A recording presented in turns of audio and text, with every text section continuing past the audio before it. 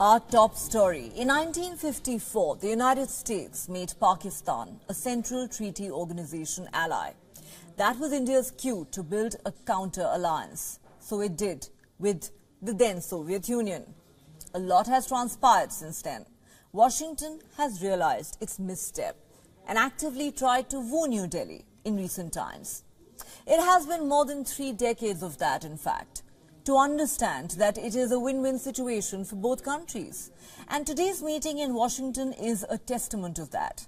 The national security advisors of India and the United States, Ajit Doval and Jake Sullivan, held talks in the American capital. This visit, of course, is being seen as a very significant one. There is a lot on the agenda. The US is going to welcome more Indian computer chip specialists. The two countries are going to collaborate on military equipment. Artificial intelligence is another sector of mutual interest. India's space program will work with NASA on human space flights. And lastly, something that is turning heads, high-performance quantum computing. These are major commitments. India and the United States seem keen on strengthening their ties. But of course, there is a catalyst. In this case, it is China. Washington is calling for the Indian semiconductors and artificial intelligence industry to counter Beijing. US President Joe Biden wants to deploy Western mobile phone networks in the subcontinent. He has chosen India to counter China's Huawei when it comes to defense. A collaboration with India will mean an active presence in the Indo-Pacific. That in turn will mean a close eye on China. So yes, it's an extremely strategic move, but let me tell you why it is a bet on defense and technology as well. And this time, India will be the one which will gain. Starting with defense, New Delhi is already in Moscow's good books, the second largest arms exporter in the world. Despite Western pressure during invasion of Ukraine, India has continued its military exercises and arms imports from Russia. This has frustrated the United States. So now Washington is more than eager to sway New Delhi. The tool of influence here is advanced defense equipment. Something similar is going to play out in quantum computing and artificial intelligence. These two are rapidly emerging technologies, which means it will soon become like hotcakes in the market. You know who's leading this market right now? The United States. It controls 36% of the market. So a collaboration with the leader is a step in the right direction. The partnership might be looking like a counter against China and Russia, but in reality, the deal is futuristic.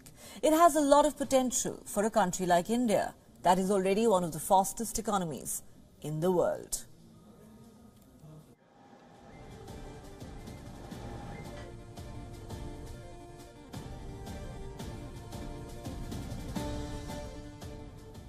For more on this, our principal diplomatic correspondent, Siddhant Sibal, sent us this report from New Delhi. In a significant development, India and US are partnering when it comes to various sectors like space, defense, and also semiconductors. Now, this development comes during the visit of the Indian National Security Advisor Ajit Doval to Washington. And in Washington, he not only held conversations with his counterpart, but other top officials of the US government as well. But if you look at the fact sheet that has been laid out by the White House, it lists the practical collaborations when it comes to space, how NASA and ISRO can collaborate, and high-level visits between the two sides in the space frontier. Also, when it comes to defense, engines being made in India by American companies is a top priority. And our New York correspondent Susan Tehrani gets us this report. The meeting on Tuesday also kicked off the U.S.-India Initiative on Critical and Emerging Technologies, which was launched back in May 2022 between the United States and India. Regarding defense technology, greater collaboration on military-related industries and coordination in the Indo-Pacific region is expected. U.S. Deputy Secretary of Defense Kathleen Hicks told Ajit Doval that, quote-unquote, building alliances and partnerships are a top priority for the Pentagon. She said it was the region's increasingly contested strategic environment, and building the partnerships was a major objective of the U.S.'s 2022 National Defense Strategy, which calls China a growing multi-domain threat. This was according to a Defense Department statement. Susan Terhwani reporting from New York for WION World is One. Well, for more on this story, we're now joined by James Schremline. He's a senior director at Denton's Global Advisors, which is a strategic advisory firm. He joins us from the United States. Thanks very much for speaking to WION. Now, U.S. National Security Advisor Jake Sullivan, while welcoming his Indian counterpart Ajit Doval at the White House, said the two countries were launching the next milestone in the India-U.S. strategic technology and defense partnership. We're talking about quantum computing, we're talking about semiconductors, we're talking about artificial intelligence, and then there is the whole China dimension, which cannot be ignored. How do you view this meeting and its significance? Yeah, good evening. I think this is a very important meeting. I think one of the challenges with the U.S.-India relationship in the last 10 years has been a focus on formats of meetings. We're meeting in the Quad. We're meeting, the 2+2 ministers, where it's all about who sits at the table. One of the important elements of the meeting in the last couple of days, and the focus on critical and emerging technologies, is a focus on function, on actually drilling down on what practically the two countries and the two governments can do together that's in their shared interest. So this is an important moment. It's been a while since the U.S. and India have had a big common project. They work together on lots of, you mentioned in the report, many individual important things. But this could turn into quite an ambitious strategic initiative. All right, let's talk a little bit about why the U.S. believes at this point in time in particular that it is important to bolster its ties with India. Like I said, there is the whole China dimension in the Indo-Pacific that cannot be ignored. But, even as the U.S. claims that India is a very important ally, one irritant in this bilateral relationship has been the fact that for close to 2 years now, there hasn't been a full-time American ambassador here in New Delhi, even though it has been attributed to domestic politics in the U.S.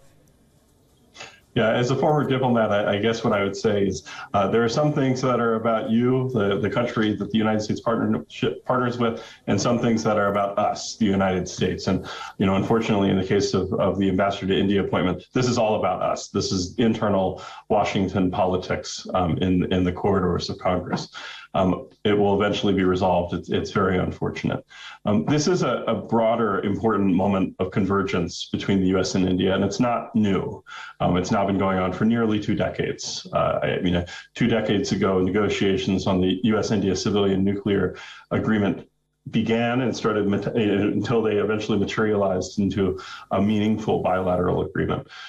This is not a new development that we've identified in a joint way of convergence.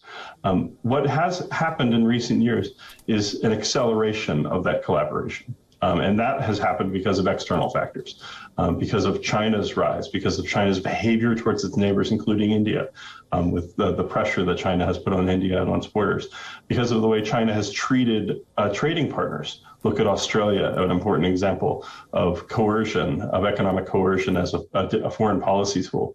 And also because of competitive desires to diversify all of our supply chains on a range of different items globally, and also to generate larger markets. And there is no larger market of potential than India, other than China and the United States. All right. Clearly, there's a lot on the agenda as far as these talks are concerned. Ajit Doval, India's National Security Advisor, has already met with his American counterpart. He's also slated to meet with Antony Blinken later and a host of other important leaders on Capitol Hill. On that note, James Shremline, thank you for sharing your perspective with WION. Great. Thank you.